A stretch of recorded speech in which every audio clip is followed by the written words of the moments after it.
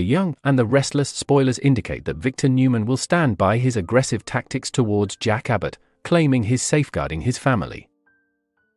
Victor will bring up a past incident where Nikki Newman was endangered during an encounter with Jack, involving drugs, to justify his protective stance.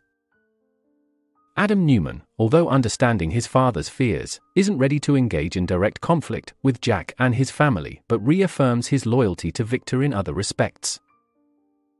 The conversation will also touch on Adam's recent breakup with Sally Spectra, linking it to Chelsea Lawson's split from Billy Abbott. Adam hints at a significant misstep with Sally that prevents a reunion, though Victor predicts a reconciliation with Chelsea, praising her transformation following their son Connor's recent ordeal and stressing the strength of family ties. Meanwhile, Abby Newman Abbott seeks Victor's blessing to have him and Ashley Abbott walk her down the aisle, a request Victor joyfully accepts.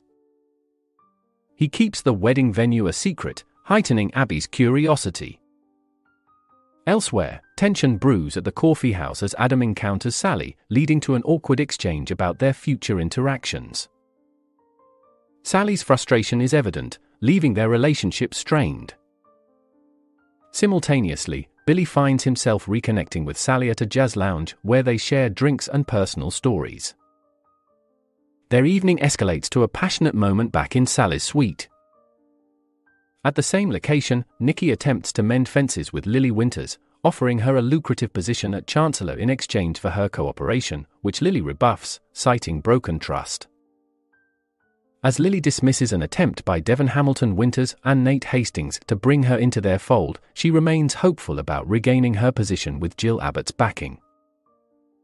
Nate, on another note, receives intriguing messages from Amy Lewis, hinting at significant news she plans to reveal upon her visit to Genoa City.